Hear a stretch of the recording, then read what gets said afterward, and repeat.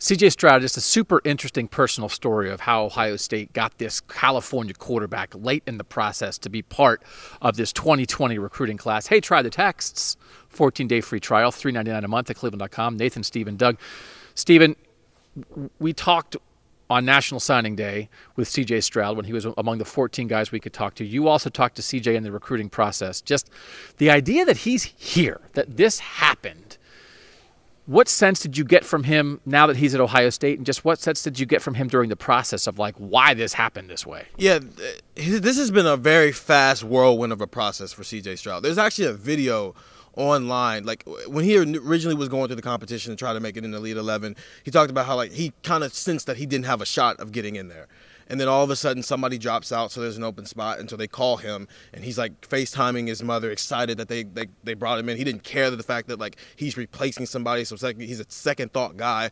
But like I asked him straight up, so like in your mind it was like, I know I'm good enough. I just need to like get in a position where I can show everybody else, and then you'll believe that too. And that's exactly what he did at Elite 11. He won the competition, and all of a sudden, over the next 6 months, he said he didn't have any offers outside the Pac-12 and the Big 12. Big Tens weren't even looking at him until that Elite 11. Now all of a sudden he was getting offers from all over the place, and now all of a sudden he's an Ohio State quarterback because Ryan Day texted him. This has all been a very fast-moving process, all because somebody dropped out of Elite 11 and he got an opportunity. So this is like. It's overwhelming, but it's like at the same time satisfying because he knew that all he had to do was get an opportunity and he could make this happen. It's interesting. I think from the Ohio State perspective, the fact that Jack Miller battled injuries and there was maybe just some uncertainty there probably opened the door for CJ Stroud. If Jack Miller has a healthy junior and senior year, maybe they just end up with one and CJ Stroud never has this opening here. Nathan, when you have a quarterback, Jack Miller was committed for a super long time. CJ Stroud was late in the process.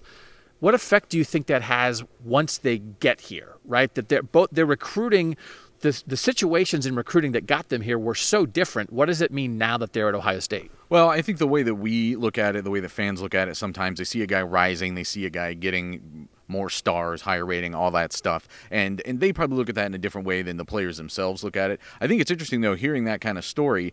The guy he starts to remind me of a little bit is the other guy on the Ohio State roster in Justin Fields, because for Stroud it happened even later. But that was kind of the part of the story of Justin Fields, was that he was a guy that early in his career, he hadn't really grown yet. He wasn't going to showcases as much in summer because he was a baseball guy part of the time too, or even more than part of the time sometimes. And he didn't have some of that recruiting momentum, and finally when it came, it was just like this snowball rolling downhill, and here he is. And it's going to be interesting to see if Stroud can kind of follow that same trajectory.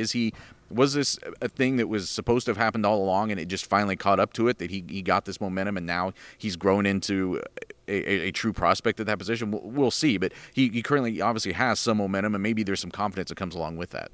It's interesting. Probably the three best quarterbacks in California all went somewhere else, Clemson, Alabama, and Ohio State. I think if USC and UCLA had their stuff together, CJ Stroud might be at one of those schools. I think they were late on him. I mean, it's amazing how California's blowing some of this stuff, but it was just interesting to hear him say it here at Ohio State. I think he's probably said it before, but he said when he got that first text from Ryan Day, and that Ryan Day was the initial contact, I think Ryan Day was getting word from the Ohio State receivers at the opening that, like, hey, this guy's really good. And he said, like, it put him on his knees. The CJ Stroud said, like, once he got that text from Ryan Day, he said, like, I knew my life had changed. That, like, that was a big deal for him.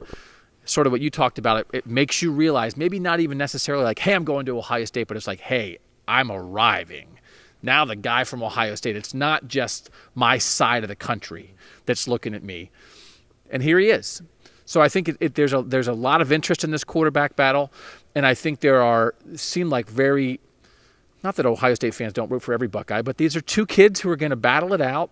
But like CJ Stroud's path to get here is really interesting, and like it's going to be so interesting to see how he develops, because again, he was sort of a late riser, and will he carry that momentum into this competition with Jack Miller? Nathan, Stephen, Doug, hey, listen to Buckeye Talk, by the way. It's very popular. It's a podcast every Wednesday, and keep watching these videos from cleveland.com.